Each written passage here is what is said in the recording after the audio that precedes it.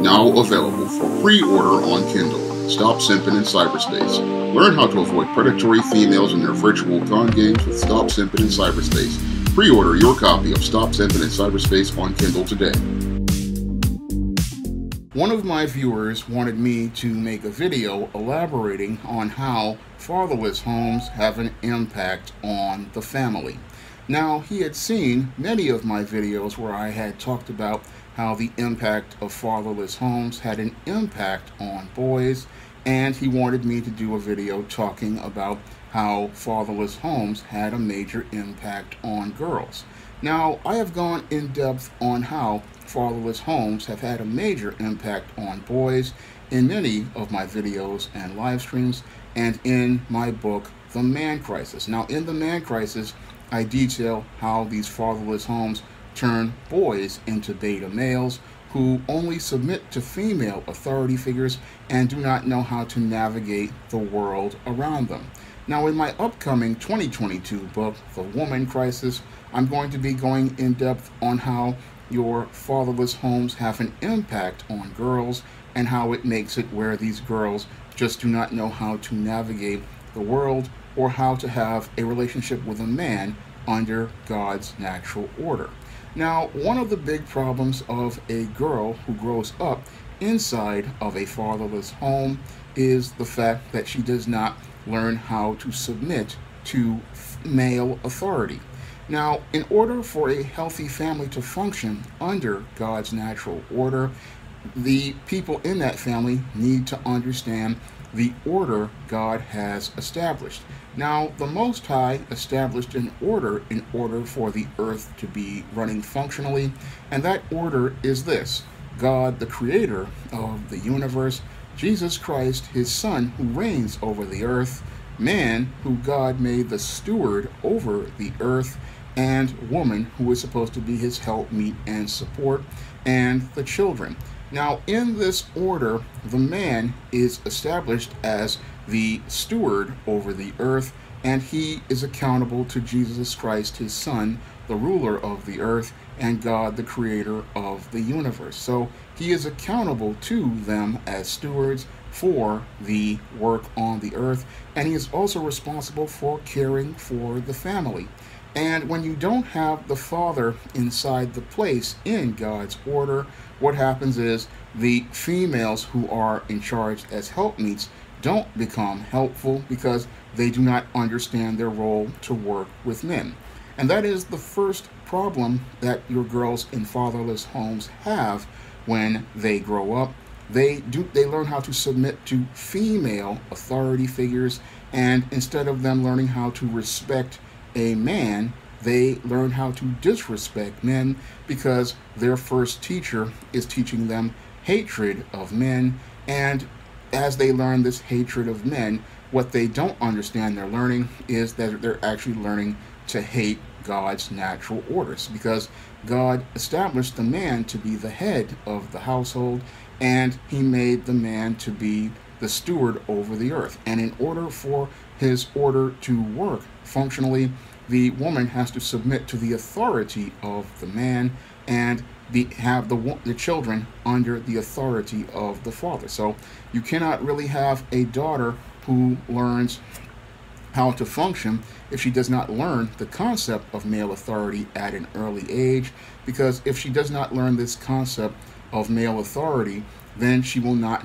really know how to function in the world, because the father is the first man your daughter will ever experience, and if she does not understand how to respect him as God's steward and God's head, then she will never be able to respect any man out here, because she will think that all men are inferior to her. And this is the frame of thinking many feminist-minded women have. They do not see a man as somebody they need to respect as God's steward, and they also do not see God as somebody they need to respect and follow as well. So you have a female who is learning from her mother not to acknowledge God's authority or acknowledge God as the Lord, because as the Lord, he established this order, And if you are following God, then you are to be following the standards He established, but you'll have many misled by the black pastor to believe that they're perfectly fine as single mothers. Now, in addition to not learning how to submit to male authority or work with male authority, your girls who grow up in your fatherless homes, they oftentimes do not learn how to work effectively with men. Now, inside of the home where their father is, he is modeling behavior for healthy relationships.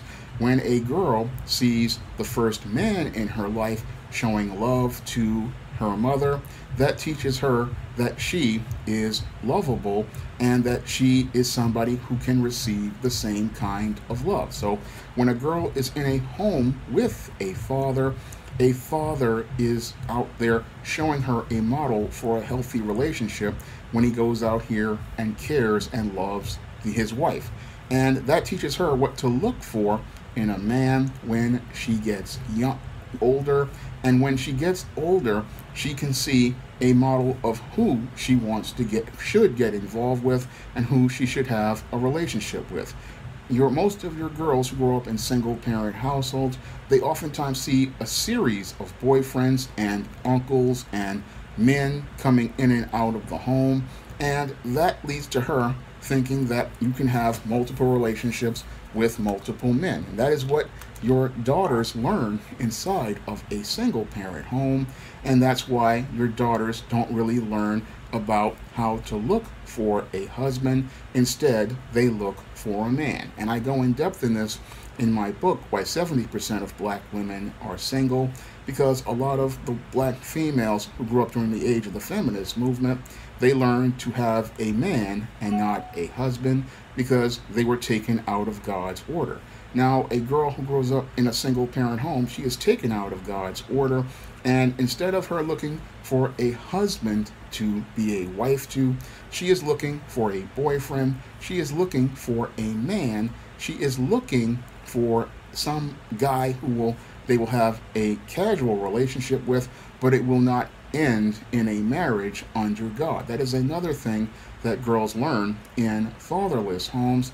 They never learn how to have a marriage, and they never learn how to be a part of a God-centered family. No, they learn about boyfriends and dating, and because they see their 40 and 50-year-old mother dating, but they never learn about the concept of marriage and being married to a man and having a family together.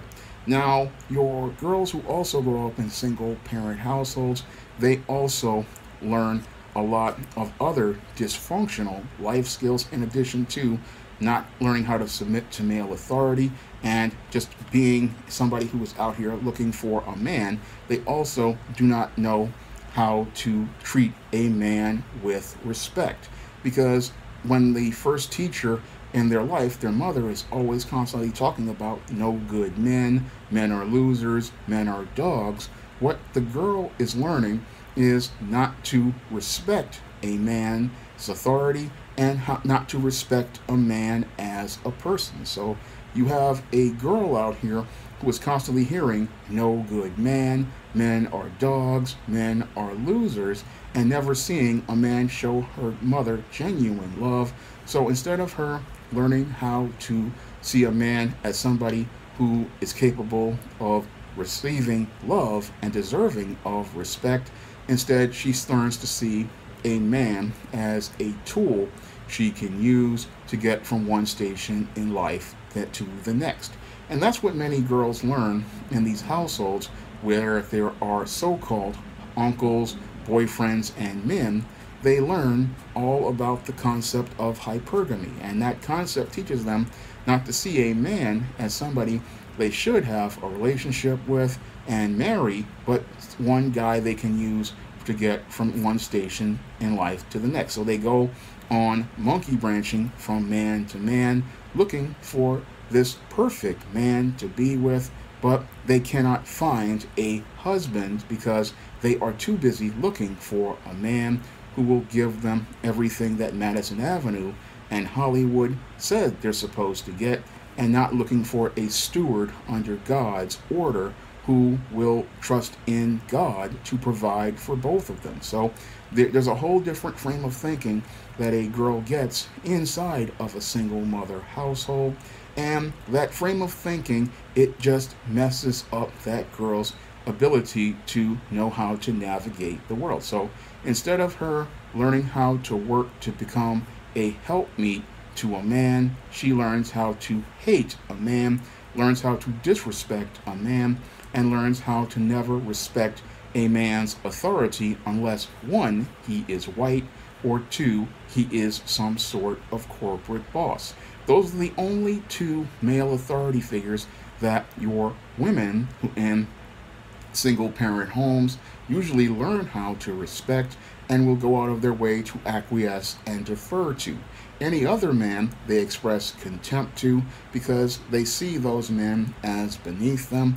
But a man who is a corporate boss or a white man, they will go out of their way to acquiesce and defer to because they see those men as having power like the God that they were supposed to serve, because this man is controlling resources. And many of these women don't understand the God is the one providing you with resources, and you're supposed to look to him and not make this man into any sort of God. Because in the Bible it states that thou shalt have no other gods before me in the Old Testament, and in the New Testament Jesus told us to love the Lord with all your heart, your soul, your strength, and your spirit. And your women who grew up in single parent homes, they don't learn how to really yield to the Lord and love him the way they're supposed to, because they're learning to go outside of his order and trying to reconcile a worldly order with godly principles. But you cannot serve mammon and serve the Lord. That's one of the mistakes many of your women from your single parent households have an issue with, because they go out here wanting to submit to these corporate bosses and these white men and want to get his mammon, but they don't want to go out here and trust the living God. Now, there are also turmoil in many of these single parent households for girls because there is no father there. Now, the father's role is not just to be a leader and an authority figure inside of the home that shows a girl a model of manhood and a model of male leadership and a model of male love, but he is also has to go out here and nurture his daughters. Now, a father's job is to give his daughters love, and that love he gives his daughters, this helps the girl develop emotional security. Now, as someone who has experienced girls with fathers, I can tell you there's a major difference between a girl who has a father in her life and a girl who does not have a father in her life. And that major difference is emotional security, because that girl knows that that man is there, that man is showing her love, and that love is giving her the boost in self-esteem and the boost in self-confidence to feel secure in herself. Now, that security that she has in herself, that teaches her to love who she is, and instead of her going out here looking for love from other men, she is getting that love from her father. So when you have a girl who has a father in her life, that girl has emotional security, and that emotional security is the thing that makes it where she's not at 12 years old looking for some boyfriend. No, she's focused on her grades, and she's focused on the goal of doing well in school. That's what a girl with a father in her life is focused on. Meanwhile, a girl who grows up in a single mother household, she is looking for love, and she's looking for love because, one, the father is not there to nurture her, and two, the mother sees the daughter as competition. Now, in your single parent household, because there is no man to give the wife her emotional needs, meet her emotional needs, and show her that she is loved, she winds up becoming insecure. And this insecurity has her looking to go out into the dating world and sees her teenage daughters as competition. And because she sees her daughters as competition, what she wants to do is bully her daughters, harass her daughters, intimidate her daughters, and threaten her daughters. And she is very hostile to her daughters because she has to go out into a dating world where she knows that they have an advantage because they have youth and beauty. Now, a woman who is married does not have to go out into the dating world and compete for the attention of men because she is already being provided for by God's steward, her husband. And that's why you will see a mother, she will go out here and not be fazed when her daughter is out here dating, and will actively go out here to counsel her daughter and provide her with advice in order to how to navigate social situations. But the woman who has no husband and is a single mother, she is looking to sabotage her daughters because she wants to eliminate competition in the dating market, and she wants to eliminate those young women, and she sees her daughter as one of those young women, and that's why she wants to sabotage her, either by giving her daughter bad advice, telling her to get involved with low-grade men, or telling her to go out here and do things like get pregnant, because she is in a mind of competition with her daughter, and she wants to eliminate her competition. That's what happens when there is no man to give the mother nurture her emotional needs, and there is nobody there to secure her emotionally, because women are emotional and they need to get their emotional needs met. And when there is no husband to meet her emotional needs, she's out here looking to compete against her daughters to try to secure one of those males out here, because there is no head of household to go out here and meet her emotional needs. And this is something many people don't really see about relationships between women and their daughters, and not understanding the impact a father has on his daughters. Now, a father also teaches a daughter how to navigate the world of dating and relationships, and he does that when she's out here by providing her with that, not only that emotional security, but he also gives her masculine energy. Now, the masculine energy, again, that's something she gets during the nurturing process, and that, again, bolsters her emotional security, so that when she goes out into the dating market and the dating world, she has somebody to give her an example of manhood, and she also has somebody to come to know how to navigate things. Because when there is a father in the home, he is going to have standards for his daughter, and one of the standards he's going to have is he's going to insist that any boy who is interested in her has to come to meet him. Now, going to meet the father is something that shows a man's character, because a man who is transparent will have no problem going to meet that father and going to talk to him face to face. So that father, by making that request, is providing the daughter protection, providing her security, and he is vetting these men by just being there. When the father is there, many of the guys who are no good, like the cads, like the players, like the whoremongers, many of those men stay away, because they know that if the father is there, they have to get past him, and if they can't get past him, they know that they're not going to be able to get involved with that daughter. So a father, when he's there, the first thing he's going to ask is, I need to see this guy, I need to talk to this guy, I need to sit down with this guy.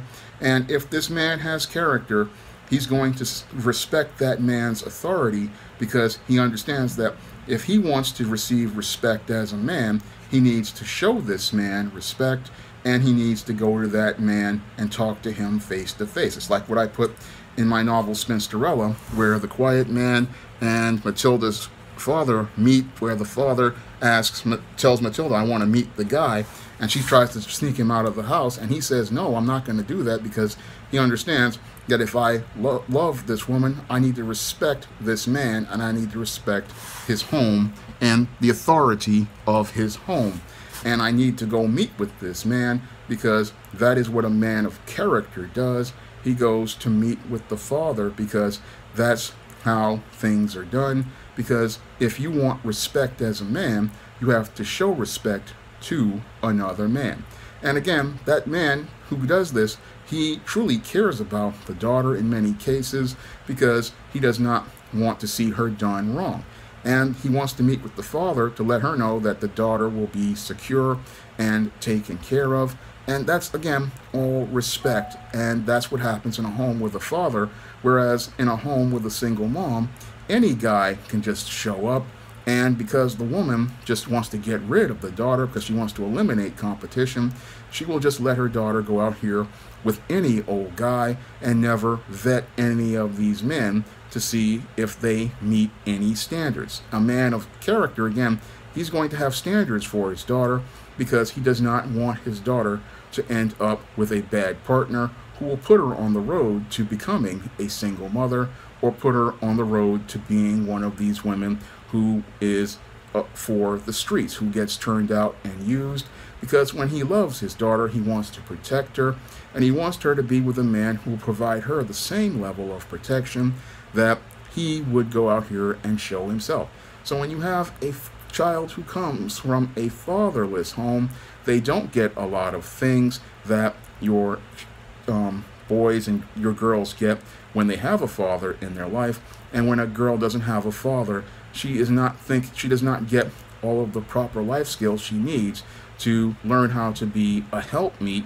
No, instead of her learning how to be a helpmeet to a man, she learns how to be a worker in corporate America, because that's what happens to many women today who have been indoctrinated into feminism. Instead of them learning how to be helpmeets to men as wives, they have learned how to become workers in corporate America. And this has led to why so many women have wound up becoming spiritually unsatisfied, because they are not doing God's role. No, they are doing the role of the state.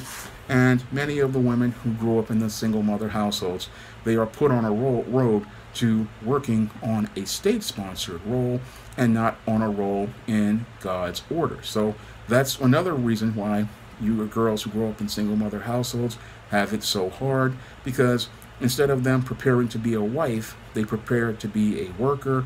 And that worker, all that worker does is work in corporate America. Yes, she'll get a bunch of degrees. Yes, she'll get a big job. Yes, she'll make lots of money in some cases, or little money. And what will happen to her is that she will, while she'll get all this financial success, she won't get much emotional or spiritual satisfaction. And the reason why she won't get emotional and spiritual satisfaction is because she is outside the order of God, and she's trying to have the mammon and serve the master of the white man, and not looking at the Most High living God. Because it's like Jesus said, no man can serve two masters. You will either love one and hate the other. And when your girl grows up in a single mother household, she learns to love a master that does not love her, and she learns to hate the Most High living God, who loves her the most and truly cares for her. But she doesn't learn about that true love from the black pastor, who just omits a lot of things because he wants to make money at the expense of the woman. But the whole thing is that God is there for her, and if she takes his gift of salvation and starts to learn about God's order, she can live a more abundant life under God than she would in man's system. And that's what many girls don't get, because they don't have a father in their life who is under the Most High and wants to be a steward of God.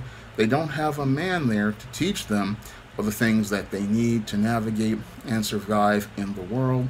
And because there is no man there to provide her with that structure of a family that structure of authority and that order that she needs, and give her that emotional security and that masculine energy to have self-confidence, this girl winds up falling into the cracks, and she winds up believing that she is less than, and she's always looking for love and emotional satisfaction in places where there never will be any sort of love or emotional satisfaction, like the corporate world, where it's just all about making money. It is not about meeting your emotional needs, it's just about meeting economic needs. But there are so many girls out here looking to get their emotional needs met from an economic system, and many of those women wind up deeply disappointed and dissatisfied with life, all because they were miseducated through the feminist system. And again, this is why so many girls wind up becoming lost, because they're looking to be empowered by man, by material successes, but what they're looking for is spiritual satisfaction, and that again only comes from the Most High and submitting to the Most High. But many don't want to submit because they still want the mammon, not understanding that God has greater abundant blessings for them. So your girls, when they grow up again in fatherless homes, they grow up without their biological fathers, and they also grow up without their father, the Most High, living God, who wants to give them the very best and bless them with more than what they would have in the world. And the only way to get that, again, is to reconcile things as related to God. And that's why we have so many women in crisis, because they don't know that there is a greater life out here with Christ. They're sitting up here thinking, if I get all this success, I'll find happiness, but there is no real joy without the Most High living God. Now, I hope this elaborates more on the subjects of the impact of your girls in fatherless homes for the viewer that requested this video. And if you want to learn more about this subject, I'll be going more in depth in it in my book, The Woman Crisis, in 2022. Now, until then, you can learn more about why so many boys are a complete mess these days in my book, The Man Crisis, which is available on Amazon.com right now. And if you want to request a video from me and I know something about the subject, you can donate to my Cash App like the viewer did for this video, or you can donate to the PayPal, and if I know something about the subject, I will make that video for you. So I want to thank the viewer for requesting this video, and that's all I have to say for this video. If you want to leave a comment, you can do so. You can rate the video, or you can subscribe to the channel. Now available for the first time in paperback, Why 70% of Black Women Are Single. Learn all the reasons why so many Black women can't find a husband and why 70% of Black women are single. Get your copy of Why 70% of Black Women Are Single on Amazon.com today.